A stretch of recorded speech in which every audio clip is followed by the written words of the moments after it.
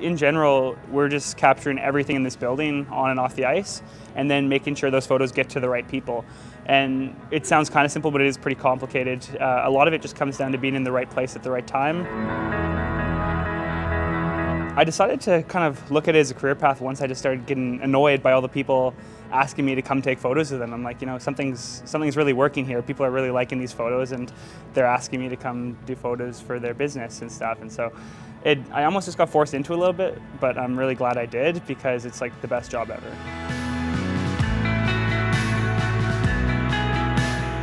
I was on the Canadian Olympic rowing team from 2000 until 2012.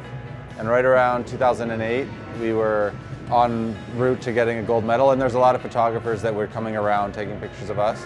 So I was able to ask them questions, and they were very helpful in helping me after I retired.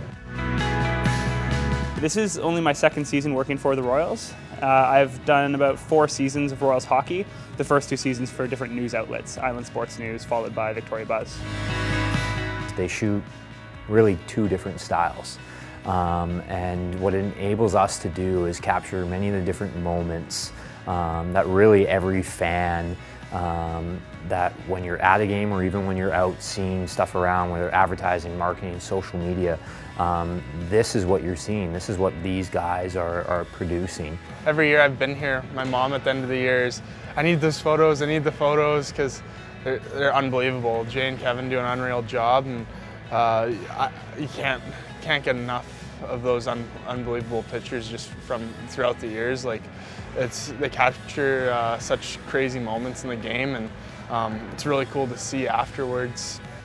The Royals hockey is definitely the most time I spend shooting indoors. Almost everything else is outside, and I love that about my job. It's always different. What draws me in, any kind of story, and the people that are involved in that story.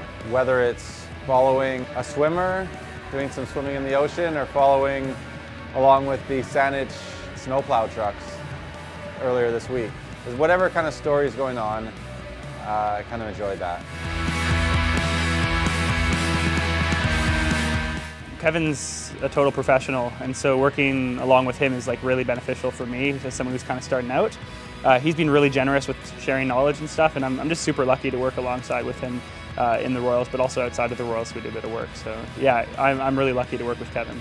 Sure, he's a bit younger, but we're trying to accomplish the same goal. So we can ask, oh, did you try this, or can you try this? And we can come up with solutions together, and it's really nice to come to the rink and be part of a team. Because when you stop rowing, you lose your team. So, and generally when you're out doing photography, you're just one person. I think photographers should approach their careers similar to the way athletes do. Like, we're all just trying to reach the top level, and that could go in every genre. I mean, in hockey, I'd love to shoot a higher level of hockey, and I'd like to do the same in the other sports that I shoot as well. And so we're just trying to progress up the ladder like everyone else is. For both of them, they're taking thousands of photos a game. And at the end of the day, they're whittling it down to only 100. It just shows you how much time, effort, and energy they put into it. It's more than just showing up to the games and taking pictures, and I think that kind of gets lost in it sometimes. I think the main reason Kevin and I come back to the rink, honestly, is because we're always hoping we'll get the best shot. And sometimes on a Tuesday night game in the middle of the season, it might be hard to keep that motivation up, but you know, the best hockey shot you've ever taken could come at any single time. So I think that's what keeps us coming back. And at the end of the day, we are hockey fans, and we do love this sport. So that's the other reason we're here. We got the best seat in the house, and like, it's a good excuse to come watch hockey.